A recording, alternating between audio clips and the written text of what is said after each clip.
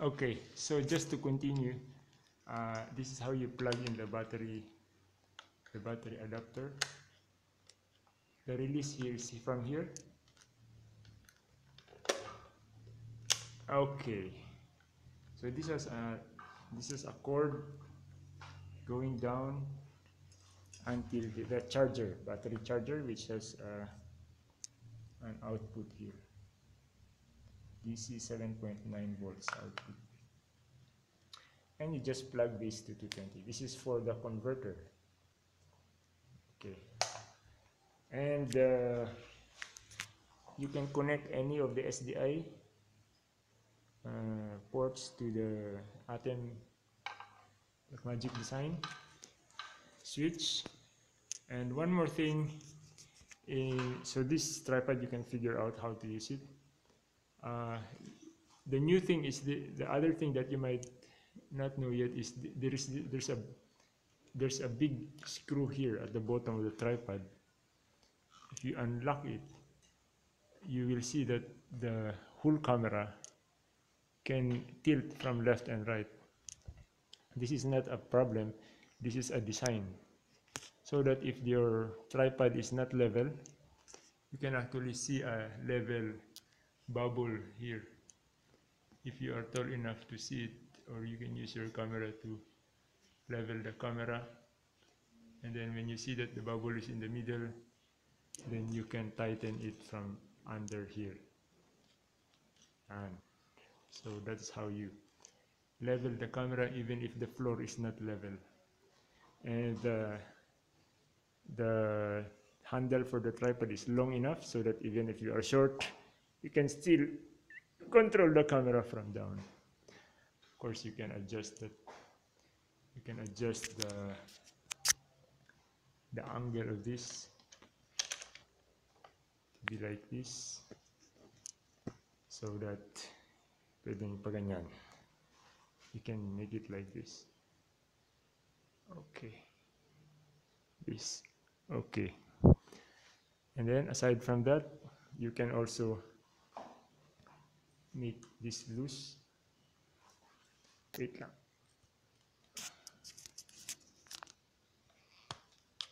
Make this loose so that you can, I wonder how you can see it. You can make it loose so that you can shorten. Okay. You can shorten the handle of the tripod. It has a spring, supposed to be, but the camera is too heavy for the spring.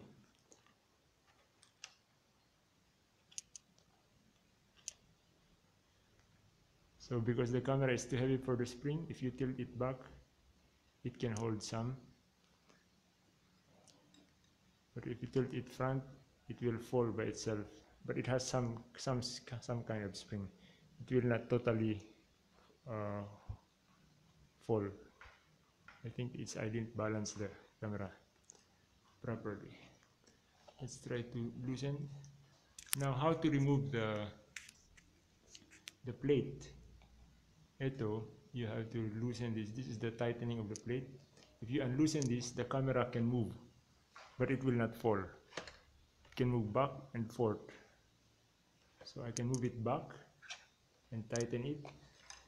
And now, as you see, the camera doesn't automatically fall to the front. This camera makes funny sounds if it's not on.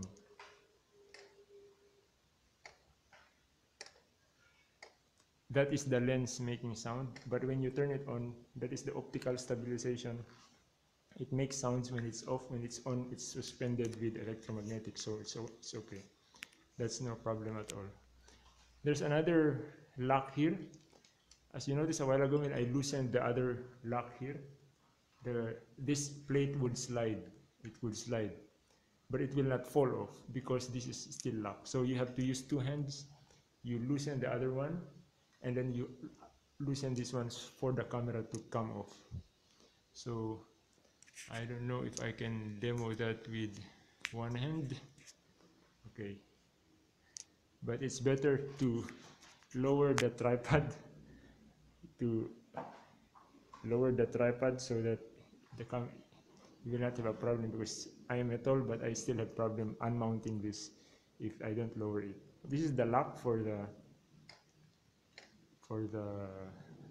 tilt, and there is another adjustment for how fluid the tilt is. This is the lock for the pan. This tripod is a little bit makunat, but maybe because it's the cheapest of the big ones. And all the controls of the camera you can just find out. This is auto white balance. This is what is this? Zoom. You can use the manual. You can use this zoom, or you can use the servo, so that you can use the zoom here, or the zoom button here. So the switch, these are for audio. As you see, the lens is very big. That's why expensive. Big cameras are expensive, because partly of the lens. And the filter, if you're looking at the sun, you don't want to adjust the gain too much. This is like sunglasses, so that the sensor will not be burned by the sun. So when you're in dark, you just keep it off. If you put it up, it's autofocus. It's manual focus. This is the focus ring. And if you want to just make it infinity focus or autofocus, just push here. Just put it back to focus assist if you want to see like the grid lines or the red lines. This is the iris control. There are 3 levels of gain here: low, high, medium, high. And this is the iris. So normally you want it to be as lowest as possible to reduce the noise, the video noise, the grain, and then you try to use the gain. Otherwise you can just put medium and high. White balance, you can have 2 white balance presets. You can have, for example, B for the stage. You point it to a white object in the stage, long press white balance, store that in the B, and then if you need a white balance for the audience shot, put it to A, point something to something white in the audience, long press auto white balance, and you have if you point the camera to the stage, you just switch it to B. You point it to the audience, you switch it to A. So there's professional cameras have this thing. Bars, if you want to check if the colors are correct. The reason I bought this expensive converter is because the cheap converter, 1,000 peso converter, when I put the bars in the vector scope, the colors are not correct. But in this converter, the colors are correct. So this is for the bars. The shutter, if it's dark, you want to put 1/30 so that it will be brighter. You can adjust the shutter.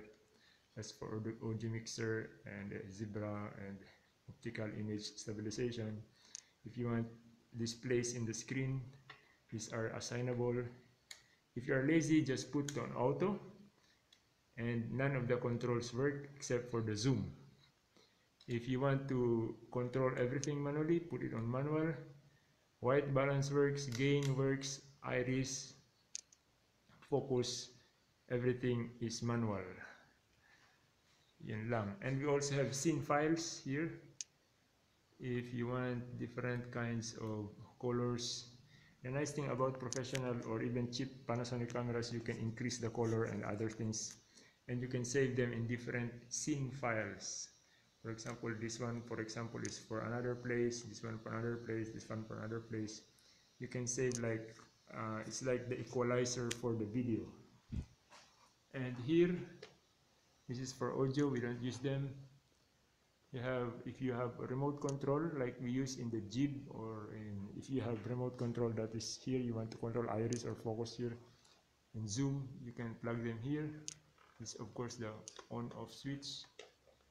You press the white button to turn it on, press white to switch off. This is the zoom. This is the speed of the zoom. This is variable speed. If you press little, the zooming out is slower. but the zoom in the handle is only fixed speed. You can adjust the zoom here. There's a tape. We don't use the tape because we only use this mode, PC mode, P2 mode. That means we use this one. And the signal is supposed to be for 1080. Remote IR and cool. I think that's it. This is the big camera. I hope you will enjoy using it. It's an old camera, 2006 model, but still a real camera. May God bless. May you do God's work with this camera. Amen.